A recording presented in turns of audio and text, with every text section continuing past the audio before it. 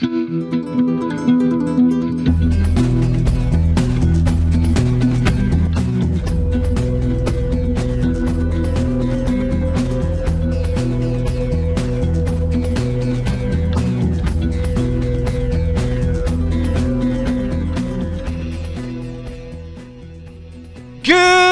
morning, citizens! It has been 2 weeks to the day since the last time I put a video out when I'm recording this, and it's been even longer since I've been in the verse, and that has to do with issues with the game. And I was waiting for 3.19.1, which is out now, partly because I actually haven't been able to get into the verse at all for even longer than these 2 weeks. For anyone that knows that I've been locked out. There's just been a massive problem, not just me, but many people, and I've had issues with the game and issues, with the issue council. I'll possibly get into that in another video if I see any interest of that. So you want to kind of hear what I've been dealing with as far as CIG and issue council, let me know. But I have been able to do stuff in the PTU, but I really haven't explored much. I really didn't want to do too much in the PTU because I wanted to actually experience the verse. But it's been a long time. It's been very frustrating because during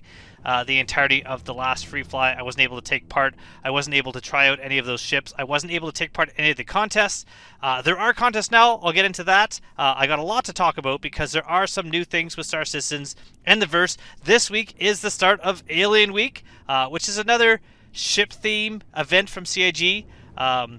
Unlike the past couple events, this is not a free fly event. It's just more of a way for them to offer some ships for sale, and with that, at the same time, try to get more people to buy some ships. It's not really a theme like Cormor, which is Valentine's Day, or Fortuna, which is like St. Patrick's Day. There's no really in-game thing as far as I'm aware, but I might be wrong on that. Like the packages during Luminalia, there's no trade show happening that you're going to go and try out the ships, as far as I know. Again, I could be wrong on that, but I haven't really seen anything about that. I will know for sure when I get into the verse. It's really a time for them to kind of offer ships for sale. So I'm going to get into that. I'm going to kind of look at that and see what ships are currently available and kind of what I think about them. So here we are at the first little kind of thing put out on the CIG website for the Alien Week. This is the ships for humans. You can kind of see here we got the Nox, we got some Talons, we got a Defender. Yeah, a bunch of ships here. I don't really feel like reading this because you can go read this as well. I will say this is one of the things here. You remember Bar Citizen? When you attended Bar Citizen, you would get the Banu Cube. There are no Bar Citizens near me, and no way I will ever get near Bar Citizen. So I didn't get one of those. I'm not going to get one of these unless anyone ever wants to send me one. I can't get either of those. But this looks like they've replaced the cube with fidget spinner, I guess, or a magic 8-ball Banu style. Why does it say run on them? How does this work? So I think it's kind of like a magic 8-ball. I don't know. Anyways, that's what it is. Fidget spinner 8-ball.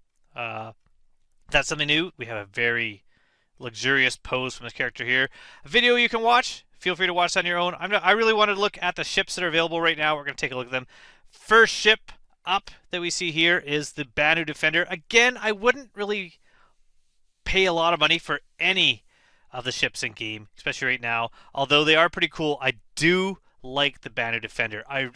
First time I actually used this, I thought it would be just like a fighter where you get into the cockpit, you fly, around you go. It has a fairly large interior. I don't remember these little kind of fins on the side. I haven't really looked at a Defender in a while, but they're really cool looking ships. They kind of spread out and point straight ahead when you're in flight mode as opposed to the landing mode. These arms kind of shift around, but there's this really cool staircase that comes down, the doors to each pilot seat, and there's not a pilot and a co-pilot seat. It's just like 2 pilot seats in there, and a cool little interior, cool little bed. No bathroom. I guess the Banu don't really worry about that for their fighters because it's just a fighter, although it is a cool ship. I really do like it, and the look of it is good. This is definitely a ship that I like to kind of fly around in game, but not one that I own. We have the Glaive. That has gone up in price. Like, I mean, the Banner Defender has gone up in price, but this I don't think Oh no, has this? This has always been a pretty expensive ship, so I don't know really if it's gone up at all. If so, it really hasn't gone up much. But it is a cool Vandal style ship that you can fly around. It is pretty awesome. We do have, I never say this right, the Carthu Al, which I love the view you have. You can see here sitting in the cockpit, you have a ton of view and how it kind of just lifts up. It's almost like the Slave One in the way that it's kind of more of an upright style that you're flying in. I think that's really cool. Banu Merchantman, the ship that a lot of people are excited for, a lot of people are angry about that it is not even really being developed right now, and a lot of ship that I think some people are going to love and some people are going to not. Some of the changes that have been made, it's gotten way bigger, which I think is pretty cool. I'm not a big fan of how the turret up top is going to allow people to EVA inside it when it opens up, but it looks cool. I think a lot of people are really excited about both the cargo hauling and the market's going to happen in there. This is definitely a ship that's gone up in price a ton. And I know this because I have the potential to get myself a merchantman in the future because I have one of the original CCUs. When it was, I think, three, it might have been even less. And so, like, it would be much more reasonable for me to be able to get a merchantman when it comes out.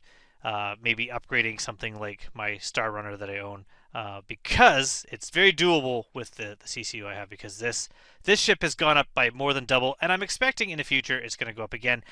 That being said, I don't really see spending $650 on a spaceship.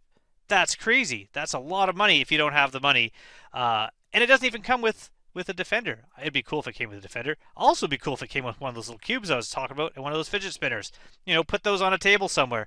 But it's going to be a cool looking ship in the future. The reason why I'm holding on to the CCU, besides the fact that it's definitely a value that I would be able to get again, is that one day I might want to have a bigger ship like this. But I don't really see this being a solo ship. I don't know anyone who plans on soloing this if they really understand what they might be getting into, because it's going to be a massive ship. But one day the merchantman's going to be out, not for a long time. It's going to be a long time before that is. The Nox, just like any of the other current speeder bikes, just a different version. So they have that. You can get that right now. It's available. The Prowler, which is like a drop ship, that one also went up in price, but maybe only by about $50 compared to its original price. Kind of a cool interior ship. Not a lot of use except for drop ships. So if you have a large group and you'd like to go, land in swarm an area, a bunker, maybe jump town, it's be a good ship for using for that. Another ship not available. I don't think this is changed, or maybe it's only been changed by like 20, $25, something like that. An upcoming cargo ship, but the cargo inside these weird triangular shaped things, I don't know how that's going to work. If they're going to have to change this design when this ship finally comes out, because this ship is still in concept. And the reason why is because these cargo containers are different shape than the other ones. So will they be only specific to this ship, or will you be able to run cargo with other things? That'll be needed to be seen in the future. But it's kind of a cool ship. When I first saw the image of the ship, I didn't think it was like that big of a ship until I realized that it's massive. It's just got a really interesting design, but the bridge is like a small area just up here, I think. Next ship, the Santokai. Really can't say much about this ship. I haven't really flown it that much, but it has, again, the big, easy to see out of front interior of it. We've got two Talons. There's this Talon. There's I think the Shrike is the next one. Talon Shrike.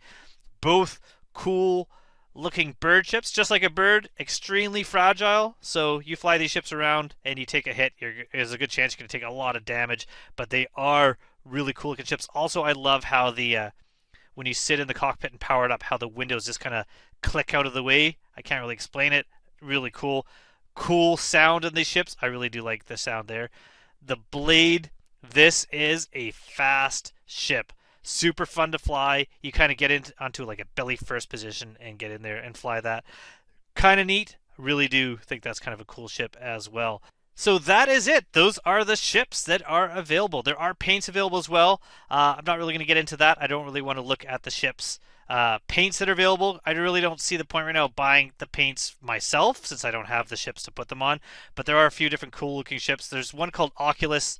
The the paint for the banner defender. I like how that looks, but again, I don't have a defender, so there's no reason to get a paint like that. No paints for the merchantman because there's no merchantman available. Same with the rail-in, things like that. It's only the ships that are currently available in game, so that is what is available coming out right now.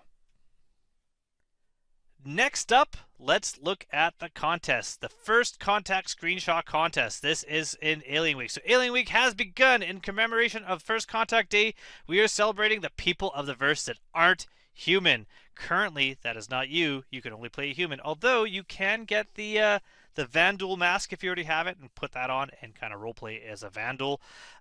First place, Asperia Prowler. That is, I think that was worth like 450, 440. Is that what it was? I can't remember now. Banner Defender.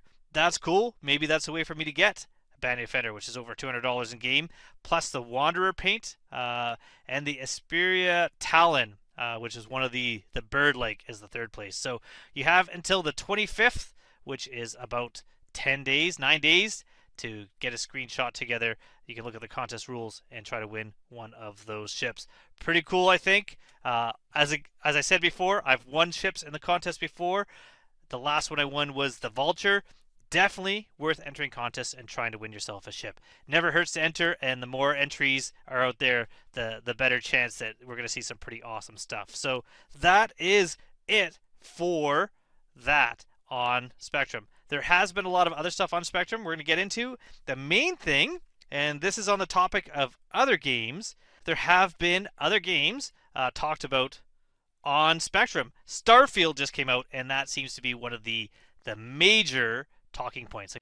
So let's talk about Starfield. Starfield is huge on Spectrum. A lot of people are talking about it because it's a new space game, and who doesn't love space games? So it is blowing up on Spectrum. It's one of the few things people are talking about that is not Star Citizen. There are some others, but it is the big thing. People are talking about it as being like the Star Citizen killer. Actually, first, on the topic of other games, I've been busy learning to code, and I had shown you the start of a fan game, a Star Citizen fan game that I've been working on. And I thought I'd maybe show you a bit of the progress. I'm going to do a little bit of a tangent and get a little bit of feedback on that. And once I show you that, it'll be really quick. Then we're going to get on to talking about Starfield. So here we are in Godot? I don't know. How do you say this? I'm not really going to show you much about all the code that I put in. Quite a bit here. You can see this is just my enemy code here. But what I will do is I'm going to just quickly show you where I'm at as far as design, what I'm thinking to add, what I'm thinking to change, and we're going to go from there. There's a lot of kind of temporary stuff I put in here. This is going to change with the kills and the gems. The heat here, I quickly drew this little miner guy, little mining hat on there, but I'm definitely going to change that into more of a spaceship thing. But it was so much easier to draw this little guy. These hearts are very temporary. I drew those real quick, and they're kind of big anyways. Also, you can see this is wrong. Why is that like that? My auto tile's kind of messed up, and it's this little rock shape, which I'm not really going to do. I'm going to change that into a totally different shape. The background sandy bottom, I think I'm going to keep the same. The enemies look different. They're just kind of temporary. I drew them real quick as well, but this is what I got so far. I got little sounds. Ooh, look at me. And I got my little laser beam, so I can shoot that around. And as you can see, it heats up down here. So if I heat it up too much, which is slower on the rocks, when you're hitting enemies, they get hot faster. But if I overheat it, then I can't shoot until it cools all the way down. So you have to kind of watch yourself because you don't have any weapons. You're just going to run around looking for rock nodes and watching out for enemies through the caves. Yeah, I definitely have to fix that. Oh, so that guy hit me. So there, I killed him. You can see heat up a lot quicker. He did a little damage when he got me there. They do chase you, but those rocks, I've had a little issue here. Those rocks are kind of hidden, so you won't be able to see them that well. Okay, that guy was sleeping, so I was able to get him. If I'm doing this to these rocks, I do overcharge them, and they explode. If you're too close, they do some damage. You couldn't see the mining bar on these. That's what I got to fix. They're showing up on the wrong, the Y sort's wrong on those. So I'll fix those. So right now I'm just going to blow these up so they're gone. That's the exit. I don't want to go there yet. And I just saw a guy here. Where is he? There he is. He's sleeping. All right.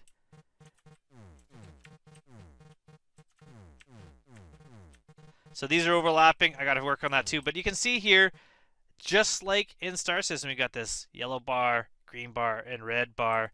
Each one's different. You can see they're slightly different, each one. If I mine this one, if I get it into the green, we have the green underneath filling up as well. And that gets you your little Hadanite, whatever gems. So you can start mining all those. Pick them up. And again, I gotta lower the rate that these are spawning as well so that they're not all stacked on top of each other. I want to make it a bit harder. My plan is that every level down you go, so we just went down a level, the enemies will get harder, and maybe they can start seeing you from a bit farther away. Maybe they can start chasing you a little faster. Your health will not go up currently. I don't have any way to heal yourself up. I don't have anything for the bugs to drop, and the as you can see, there's no real hell or no real animation or sound for when they die. They just kind of disappear. Also, something I've added is if you're too close to one of these, if it explodes like this, that's fine. But if you overcharge it and explode it, which I can't do now, this one's gonna actually charge. Let's find another. We'll get this one mined first. I'll show you. So I can be mining beside this one, and it's fine, and I get those gems. But if I find another rock node like this one, and I get it to overcharge, it might. There we go. You can see 2 damage. So I got to make a big explosion you see, so you can try to avoid the damage when you overcharge your rock. That's where I am. I've made some progress, considering I didn't know how to code in Godot, again. Don't know how to say it. I'm learning as I go. The hardest part recently that I figured out today was when I'm using my little laser to get my guy to turn based on where he was aiming. But yeah, I've made progress, and hopefully you got some ideas of things that I can do to kind of make this game a little bit better. My thought is you just keep going down deeper, deeper, deeper, deeper, deeper. Try to see how many gems you can get before you die. Instead of being able to heal, it's just like try to survive. So I don't know if I like the idea of losing a quarter of your health with each hit. Maybe it'll actually be something a little bit different, but we will see. I gotta change the bugs to make them look more like the sand crabs, but maybe a little bit or sand, whatever they're called, little pill bugs, but make them a little more violent looking than what they currently have. Those I just drew really quick just to have something that wasn't just a square chasing a circle. So we've made the progress here. That is it. Let's get back to actually talking about Starfield. This is probably enough of a tangent for everyone.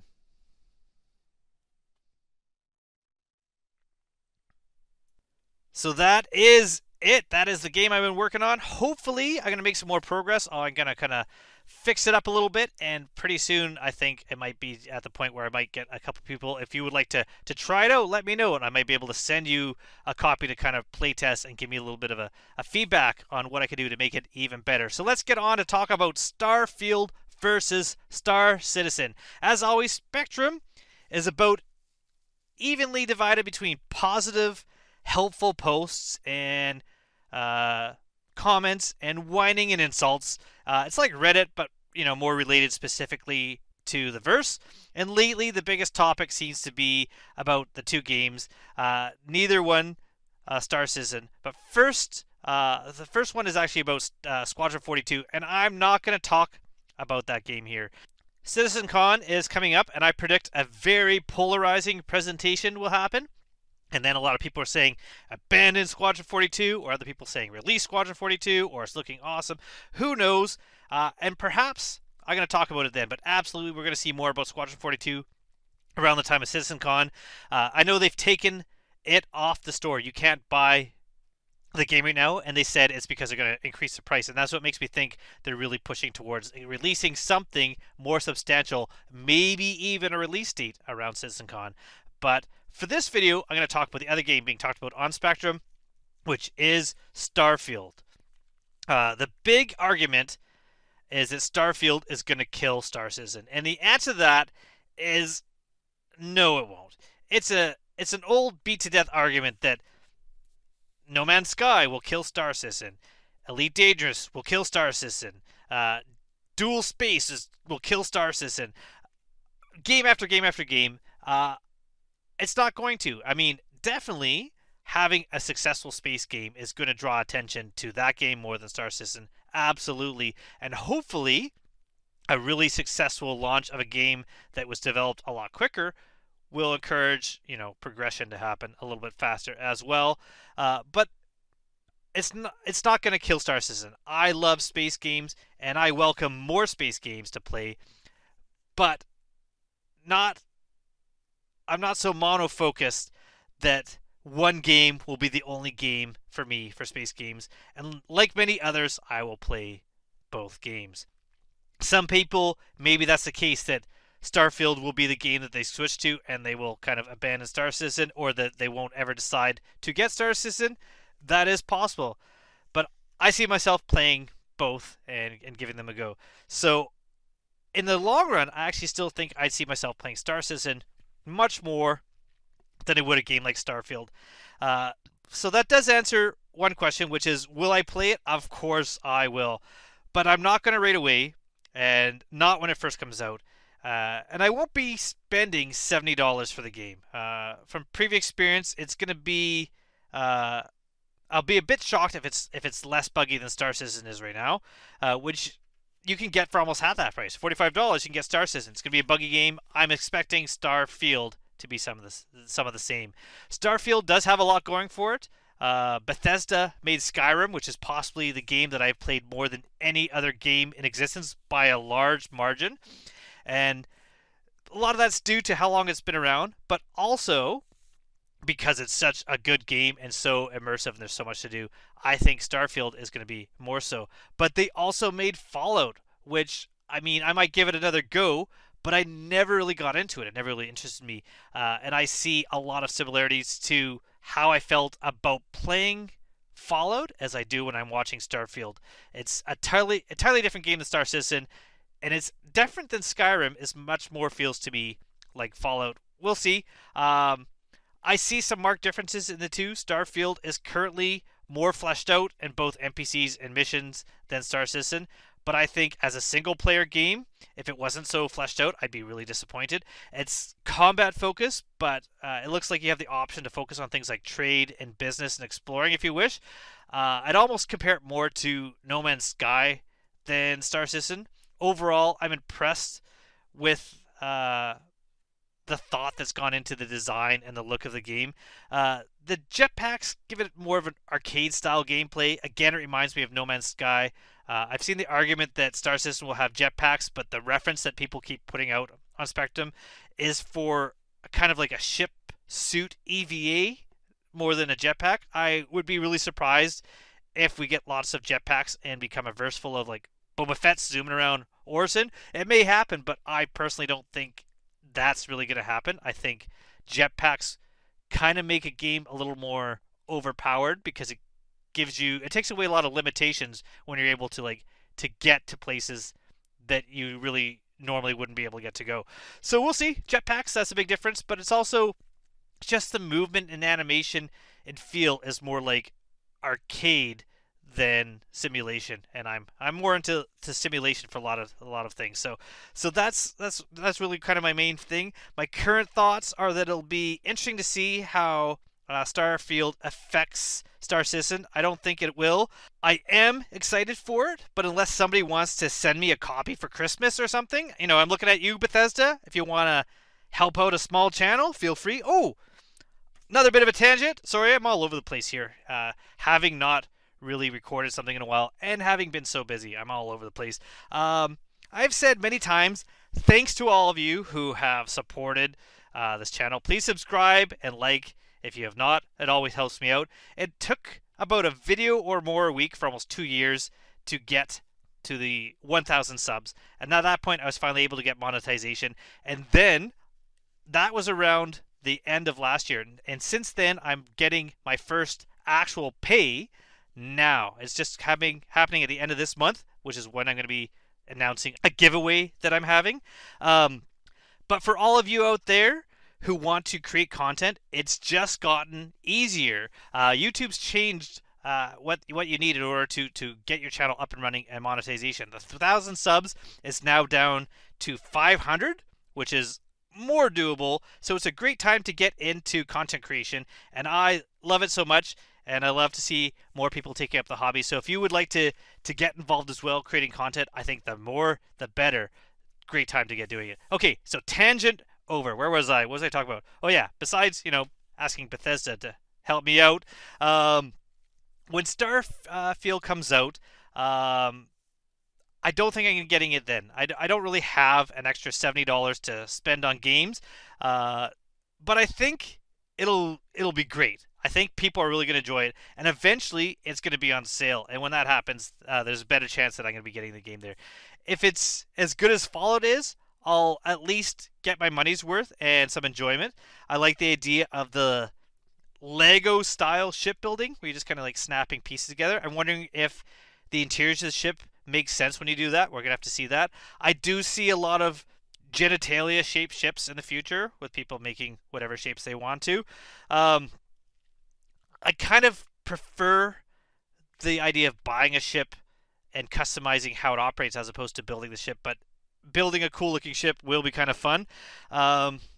It may be that this game, to me, in my opinion, will be as good as Skyrim, and I'll end up somehow owning like 4 or 5 different copies of the same game in different formats, like I do with Skyrim.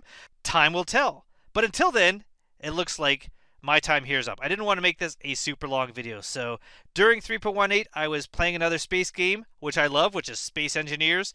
I recorded some of that quite a while ago during the buggy mess that it was, and I'm going to be putting that video out this week on the channel as a little bit of a variety. Every once in a while I like to kind of switch things up and add something there. So I'm going to be putting that out, see if people like that video, see how it goes. I might be doing a little bit more of that. There's going to be more Star Citizen content coming out as soon as I get back in the verse, which is hopefully this weekend. I'm going to start my Grand Tour series starting up. I'm also going to just start playing this newer version and checking some of the new stuff out, some of the different bunker missions, stuff like that. Doing some looting, doing some fun, having a good time. So until then, goodbye, everyone. Thanks for sticking with me. Sorry I've been away for a bit. And I'm going to have a lot of free time coming up next month, so there's going to be a lot more content coming out. And I hope to see you all soon in the verse. Thank you for watching, everyone. Goodbye.